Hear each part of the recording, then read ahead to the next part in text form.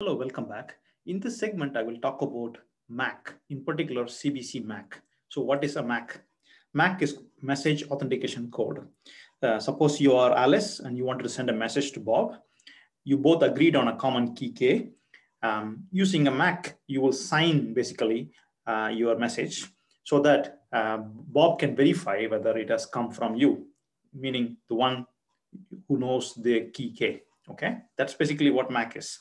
So you have two sides who want to communicate securely, but want to make sure that the message is coming from a person who has the same key K as the recipient. That is the whole purpose of a MAC. Okay, so I'm going to take one particular MAC implementation. It is called CBC-MAC, which is based on block cipher chaining mode that we talked about earlier. So there are some interesting subtle differences between CBC and CBC-MAC.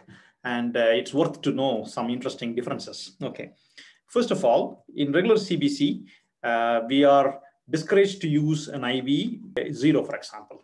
IV in regular CBC must be a truly random number or cryptographically secure random number. But in the case of CBC-MAC, it must be initialized to 0. As you can see here, IV is 0. So why is that case? So let me show to you what happens if IV is non-zero. Okay, if IV is non-zero, what can happen?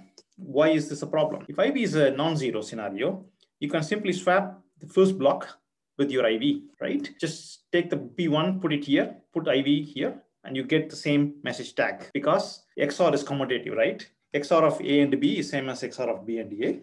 So you're able to construct a MAC tag for a new message, okay? Although that message may be senseless message because IVs are usually random numbers. But if you put in a meaningful value, say in this case, take something that changes the meaning of the text, then Bob will not be able to detect that.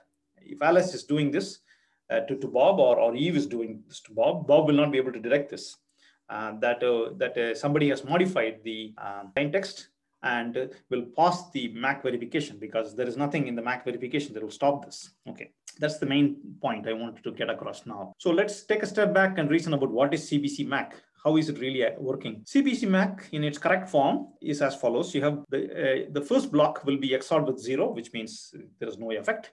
And you encrypt that first block. You get some gibberish from AES or whatever block cipher encryption you're using. And that becomes the XOR key for next block. So M2 is the next block of plain text that gets encrypted using that XOR. And then you send it to block cipher. So you get a random looking text here and so on. So this is the traditional CBC structure, except that you get the last block output. That last block output is called the MAC output. Okay, this particular thing is the tag, we call it. Okay. So anyway, we will talk about different attacks on CBC-MAC later, but today I wanted to just show to you only one attack, right? The attack that what happens if I replace IV instead of 0 by something else. So I just explained to you now that one simple attack is just take the first block of the plain text and swap it with your non-zero IV. Then you're able to construct a new MAC, which is basically the same as the old MAC. But the message is different because you swapped the plain text of the first block with the IV.